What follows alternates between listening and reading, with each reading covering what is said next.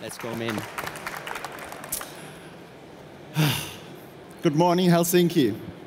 So, 2 days ago on Monday, around 3 p.m., I was just about to check in into my hotel room. And the gentleman at the counter looked at me, straight into my eyes, and with a big-ass smile, and said, "Welcome, Mr. Dao. How was your flight? Perhaps a hot drink to warm you up a little? And you're here for work. Do you need a second screen in your room? And if you don't have any dinner plans, we have a fantastic restaurant. You have to test it out. One last thing, by the way. You're leaving us on Friday. When you check out, do you need us to order you a taxi to the airport? Magical, right? But also total fiction. Because businesses have lost the art of relationships. Instead, I got a QR code in my room offering me a 10% discount at my next stay. And why does it matter?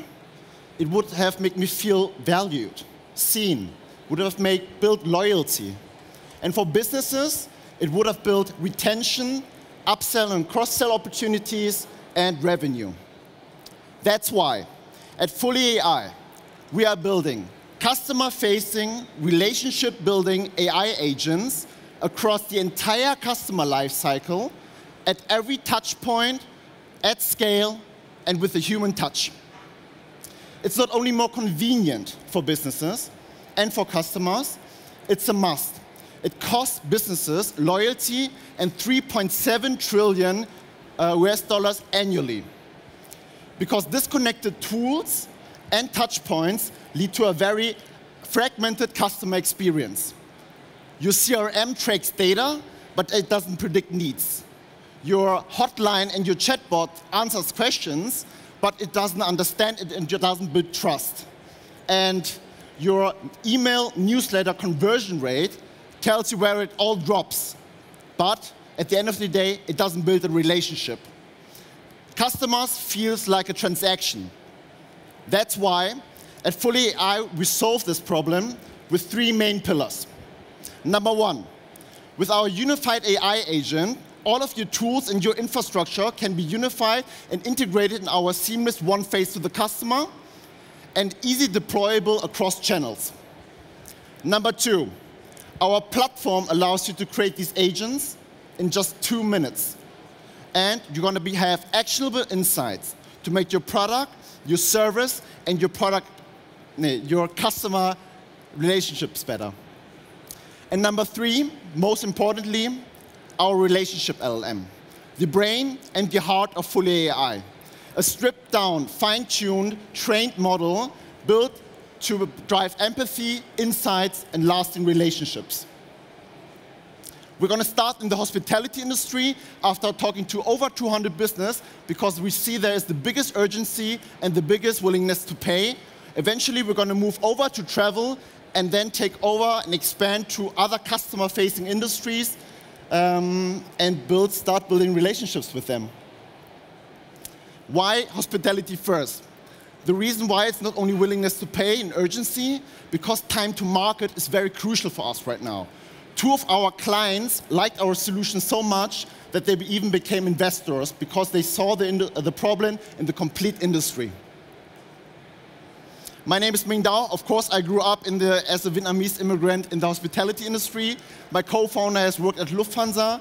My team has worked at various AI startups and also know how to build big platforms such as Oracle, Revolut, and co. Our beta is open now. I would like to invite you to join and build a relationship with us, and our platform will launch in Q2 2025. Thank you.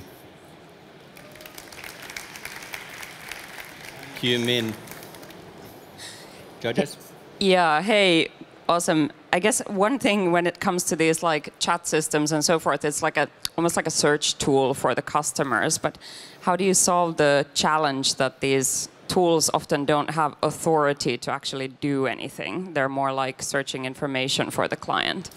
I think we have to differentiate that a little bit. So we are not the kind of search engine that you go onto and looking for an agent. We are more from the business side, because we think our agents will give businesses the opportunity to give it to their customers that are already coming in. So their customers have seen them because they Googled it, they put it on GPT and looking for a hotel room, and they're coming to the customers. It's not like a search engine, it's more like a customer agent that you are matching one customer with one agent for life. That's how we're going to do it. Thanks, Min. Really cool pitch. Can you walk me a little bit through the actual solution with some of using examples some of your early customers? You know, what kind of agent is it? More for user acquisition, or is it more for the actual customer service? Or like, can you give up a couple of examples of how it works? Very, very good question, because this is where we differentiate. We are not only at the beginning of the journey. We try to be across the entire customer life cycle. So of course we're starting at the beginning to see how we convert them from the website or from the info point or at the front desk into our solution. But how can we get them to maybe from the hotel book the restaurant hotel? Maybe they book a massage. How can we upsell and resell them? How can we give them maybe a ride to the airport? And this is like a pocket concierge in the hospitality industry, as an example, what the customers are using right now. Okay. How do you guys monetize? Is it like a platform fee plus a add-on fee for anything that is being upsold to customers? How do you think about that? And also maybe these 580K, where does it derive from?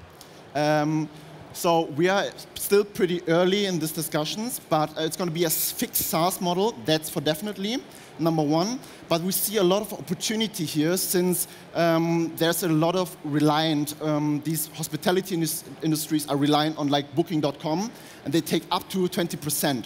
So that's why we see a small chance to get some of the percentage if we can get them away from Booking.com. If they stay in our agent solution and we rebook again in our agent solution because they build a relationship with the agent already.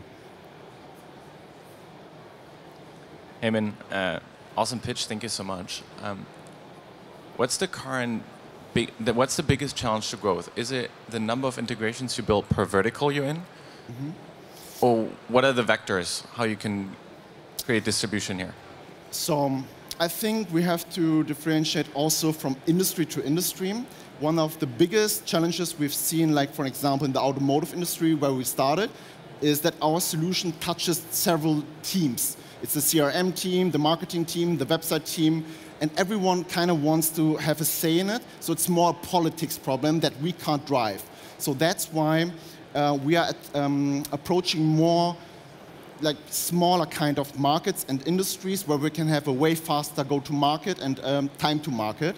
That is probably the way how we're going to build our pipeline up. And also, like for an example, we also touched insurance. And this is something that we're going to put way back there, because this is even like legal. Everything that touches regulation is going to be not something we're going to do. All right, time's up. Thanks a lot, Min. Let's give a big round.